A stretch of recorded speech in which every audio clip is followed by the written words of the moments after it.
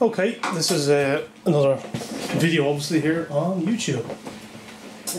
I've talked about this motherboard before, so there shouldn't really be any surprises here. We've went through it and, you know, had a good old go at this particular motherboard. Anyway, this is an AMD motherboard with what's known as a slot A processor. This processor is inserted, the socket that it's inserted to is in the reverse of a Intel Pentium 2 or original Pentium 3 style cartridge processor, and they called it slot 1, AMD called it slot A, I should say. Anyway, so this particular motherboard has PCI, AGP, two positions for the RAM, IDE. There's no SATA on this baby because it's too old. But the reason why I'm showing this machine is more to do with what I use it for. I was trying to get a fair few of my older games to work without using emulation. I find the emulation can be very restrictive. I find the VirtualBox and DOSBox, it kind of restricts you to sort of like one brand of video card. When I did use the VirtualBox from Microsoft a long time ago, it used to default to an S3 Savage, as far as I can remember, and that's off the top of my head, which was good for most things because it's actually a pretty good card, and I have a few of them around the place, and they're not a bad card to be playing with. But when you want to actually mess about with real stuff, you're better off using real hardware. And on that topic, I really must get out the old Commodore 64 and Amiga A1200 that I have. I know the last day I showed you the Amstrad GX 4000. Well, that's not here. This is here. Anyway, the next thing we have on the list, which is going into this machine as well, is this particular card. It was originally in a Dell machine linked up to a Matrix Millennium video card, and this basically gave back DVD playback. Back in the day, when DVD playback was a thing on PCs, it was very hard to do because the hardware didn't allow playback, and then there was copyright issues and all sorts of stuff preventing playback to happen. So they came out with these particular video cards which had a cinema chip on them, and this is a C-Cube cinema chip here. Now this particular chip was an add-on to your original video card, so you'd have to have a video card and this would be added to it. What would happen then would be that this would use a dynamic overlay to overlay the video of the DVD over your video card's output without the need for a sort of piggyback cable, aka a cable coming from here into the other card. Now, some of the what's the company called, Creative Labs video cards have that feature where they require the piggyback VGA cable, and also some of the original 3D accelerator cards from the likes of Voodoo and Video Logic and that, you know, basically where you'd have a piggyback cable coming from a VGA socket. You know what a VGA socket looks like. If you're watching this video, you must. So basically you have a VGA socket at the back of this, it would piggyback into your VGA card, and then your VGA card will obviously still have its VGA. So you'd have your video card. Let me show you. Look. You have your video card. That's a VGA socket, right? So you have your video card. The output of this would go into this card, and this would have another output on it, which basically meant that when it was playing back normal 3D or 2D video or just Windows generally, or you're doing something in Windows, it was fine. It wouldn't do anything. Just output the data. When you're playing back the DVD, this chip would kick in and everything would play back.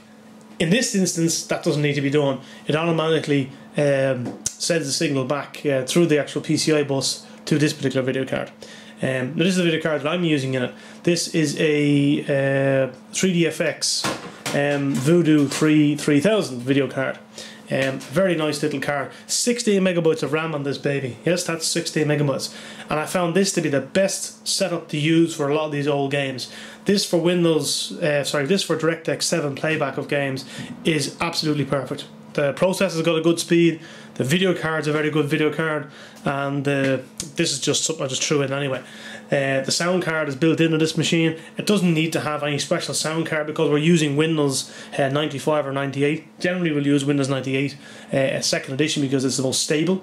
We've got a DVD drive in here, we've got a floppy drive in here, and we've got a standard hard drive. I don't know whether it's an 8 gig or 30 gig. We'll be looking at that in a later video anyway.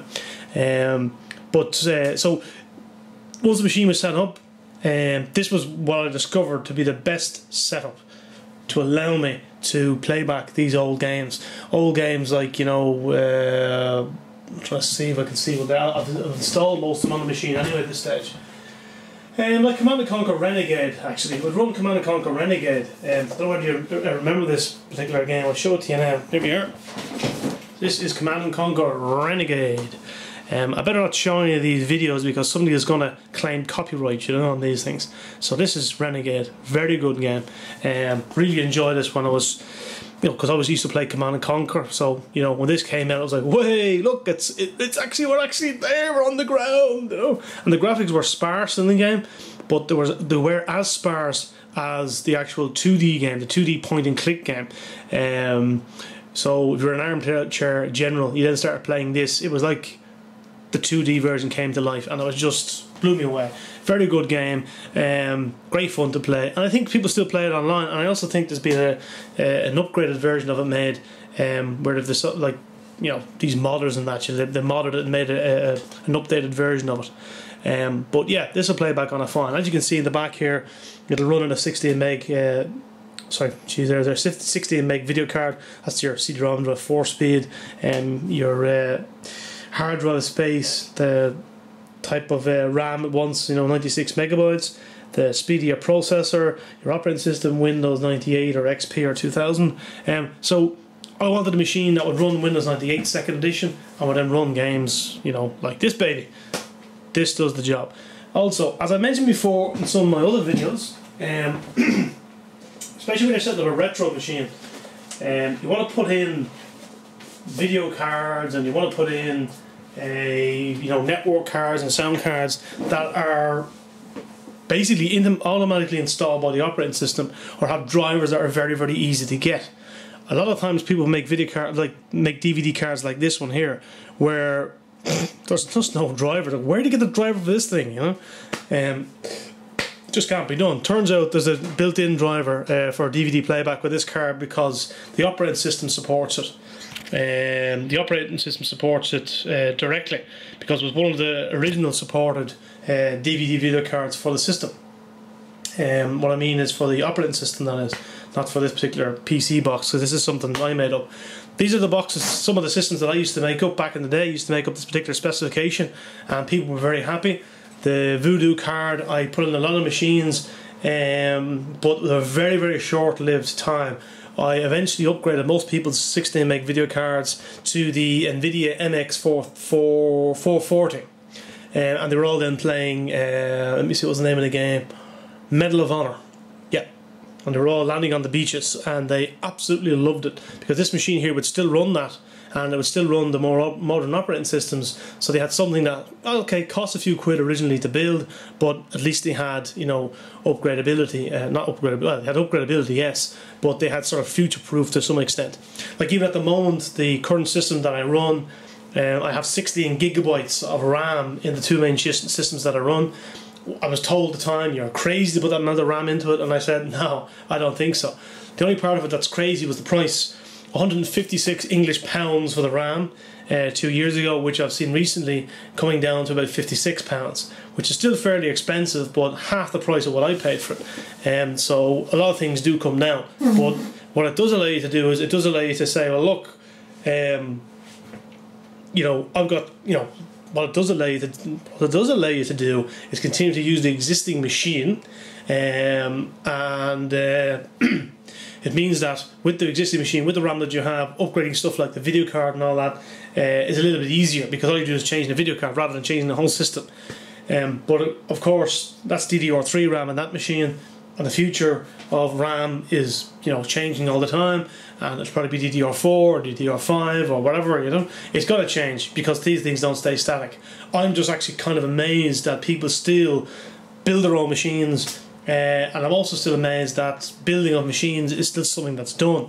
I'm quite amazed at that, and I'm very happy about that because I'm the sort of person who likes a keyboard and a mouse. Would love to have a touchscreen on my Windows 10 machine as well, I have to say, but having the three of them together would be great, where you turn the machine on, you just, you know, hit the screen and things go along, and then you can go back to your keyboard and mouse. So I'd be a big fan of that sort of technology. Next thing here then is, as I was saying, you know, this is a standard network card that's automatically detected by Windows 98, which is dead handy. This is dead handy because it means that you have that installed in the machine, You install Windows 95 or 98, and what that allows you to do then is, you know, automatically go onto your network and download your drivers off your external hard drive or wherever particular place you have them. So it gives you a lot of flexibility using, you know, as I said before, parts that are, you know, automatically detected by the operating system. You wouldn't have to have the Voodoo card necessarily detected by the operating system, but it is detected in 98. I think it detects it all right, and with a basic driver. But there are people out there who are still making video drivers for these, would you believe, and getting a bit more speed out of it. So, you know, it's not that hard to find drivers for the video card. So that's basically it. That's an overall view of this particular system. Ideal for running DirectX 7 video games. What we will do now, I suppose, is we'll just I'll just put the cards in the machine, put it back together, put the cover on it, and you know, you might as well watch me as I'm doing that. What we'll do now is we'll stop this video and I'll reset up the camera, and I'll continue on and we'll upload it as a separate video. But we'll show you just putting the cards back in the machine. You might be interested in, you might not. Won't take long to do anyway, but we'll get through it pretty quick. Alright, thank you.